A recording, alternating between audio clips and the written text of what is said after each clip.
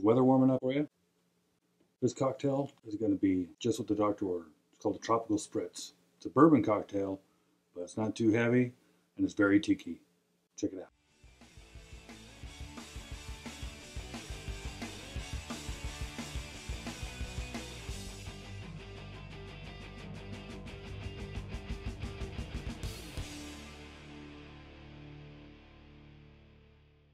Hi, good afternoon, everyone.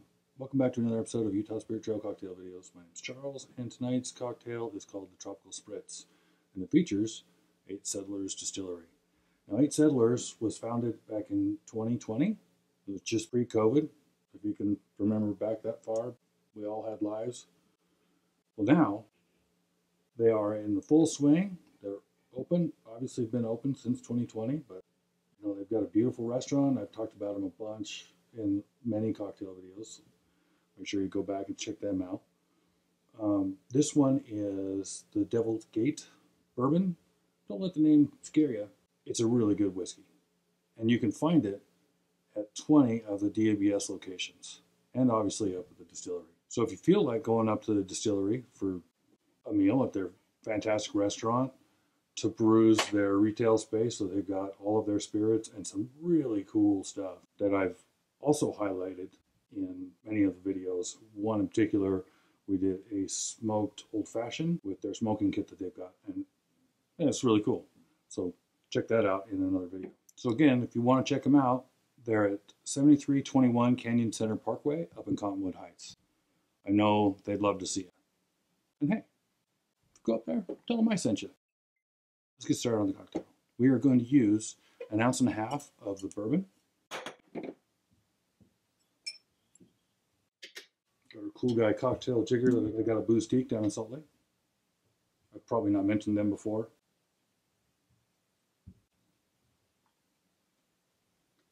There goes 1.5 ounces. And we need 1 ounce of Amaro Nonino. I think that's how you say it. There is a local distillery here in Utah that makes fantastic Amaros.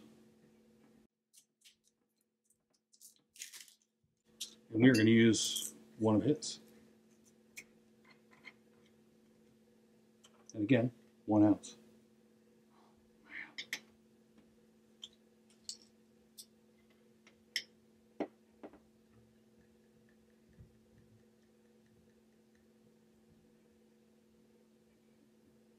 That smells so good.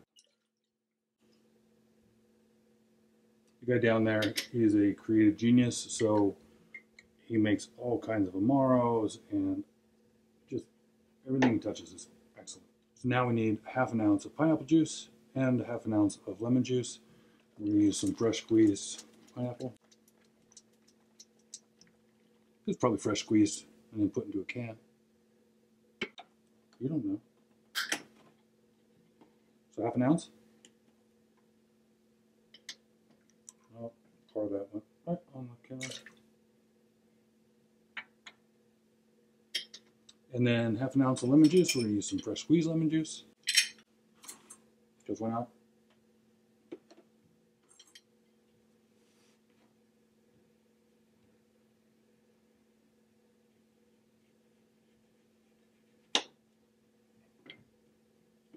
A good friend of mine told me to start cutting the tip off of the lemon. Oh man. And it works a lot better in the lemon juicers. I don't know why it had to take me so long to figure that one out, but my goodness. It makes all the difference in the world.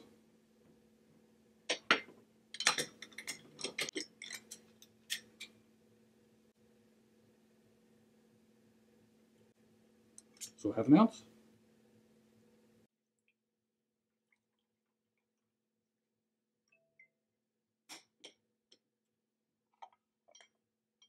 My handy dandy Cutco knives. Those things cut so nice. Not a sponsor. Which can be. We need 1/2 ounce of simple syrup.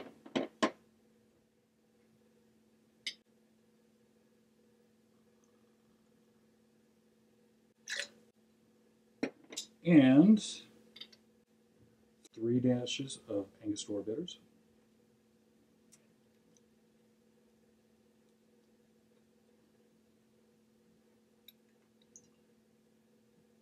and 5 pineapple chunks to muddle in the bottom.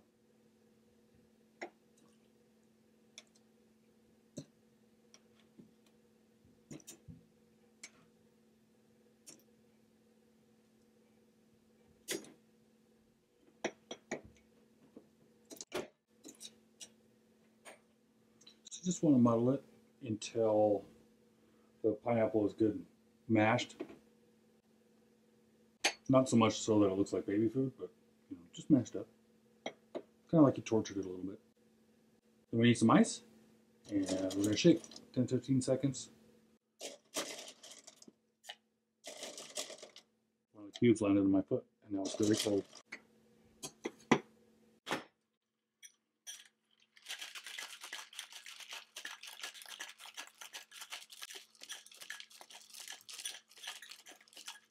Okay. Good indication is the kind of the fogging of the shaking tin.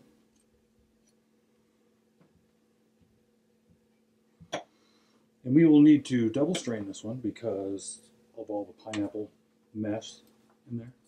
We're going to fill this up about 3/4 of the way because the recipe calls for sparkling wine, but I'm going to use Prosecco.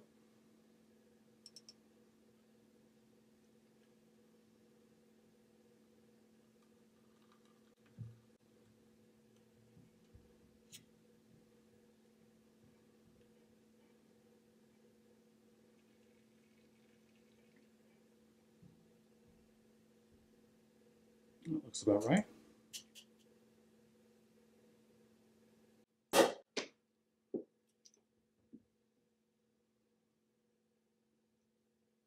And again, we're just going to top it, just like that. Oh, that looks and smells fantastic. For our garnish, we are going to use a chunk of pineapple with a cherry on top.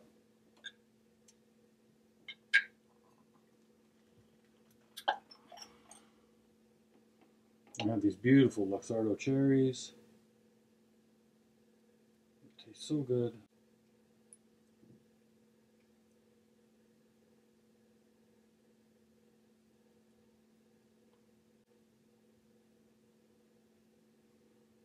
There you go.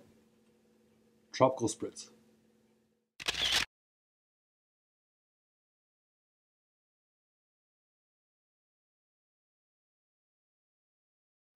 Let's give it a shot, shall we?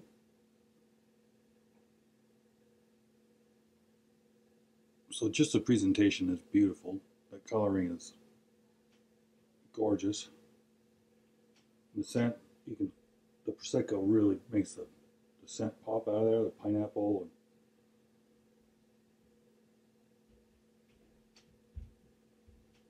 It almost smells chocolatey, which is weird because there's no chocolate in there. Very tropical. Give it a taste. Oh, that is. Wow. That is delightful. So the bourbon is just did not sink away into the background at all. It is very present in a good way. So the caramel and the vanilla notes are still there. But the Prosecco really made a kind of an interesting combination. It's a very unique cocktail. The Angostura bitters, you can kind of taste. This cocktail isn't terribly sweet. I think the Prosecco, more of a dry cocktail. This is a perfect summer tiki-esque kind of cocktail. I really, really like that. I think you're going to love this one. Again, it's kind of perfectly rounded. If you're not a sweet cocktail person, perfect cocktail. If you are a sweet cocktail person, perfect cocktail. It just hits dead center of that spectrum, I think. It's really quite a tasty beverage. But again, if you want the 8 Settlers Devil's Gate Bourbon, you can head over to one of the 20 different DABS locations. And if they don't have it at your DABS location, make sure you let them know that you would like to see more local products available in your favorite location. You can also go up to the distillery. It's an amazing distillery. They're everything from their motif, just the design of the distillery. They have a beautiful patio area up top, so you can, from Cottonwood Heights, you can look down over Salt Lake Valley. It's gorgeous. And they have a legit bar license, and some fantastic big bartenders that can make some amazing cocktails. So definitely go up, give it a shot. Again, tell them Chuck sent you. That'd be nice for both of us. All right. Well, thanks for watching. And here's to hoping this day found you in good spirits with good spirits. Cheers.